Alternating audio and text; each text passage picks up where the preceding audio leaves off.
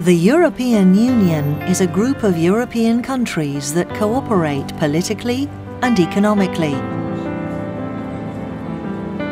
It began in 1956 when 6 European countries, Belgium, France, Italy, Luxembourg, the Netherlands and West Germany, set up the European Economic Community. These countries were still suffering after the Second World War. They knew that if they worked together, each country could improve its own economy and make Europe a more stable place to live.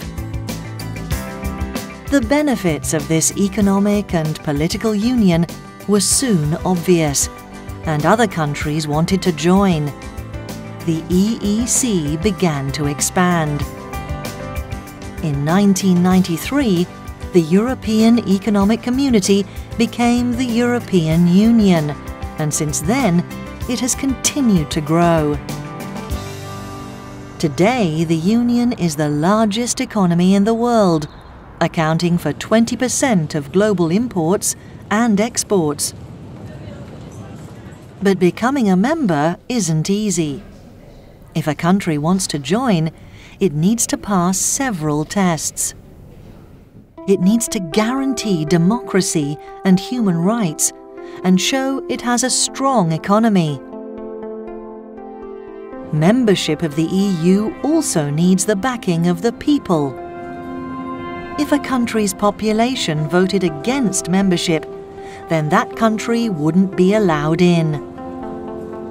But once a country becomes a member, they can participate at all levels of the Union. This is the headquarters of the European Council in Brussels. The leaders of each member state meet here at least twice every 6 months. While they are here, they agree on the EU's goals. The European Commission suggests new legislation that will achieve these goals. Each member state has a commissioner, and each commissioner is in charge of a different department. The European Parliament discusses and votes on new legislation proposed by the Commission. Each country elects its own members of European Parliament. These are 3 of the EU's main institutions, but the EU is much bigger than this. It can be very complicated too. After all, it isn't easy to please every country. Some countries, for example, believe the EU has too much power and that each country should have more control over its own laws and regulations. But other countries want the EU to have more power.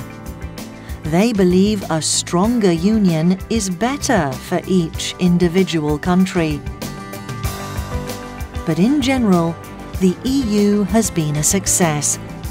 It has encouraged a spirit of cooperation and collaboration on a continent that used to be much more divided. As its motto says, these nations are all united in diversity.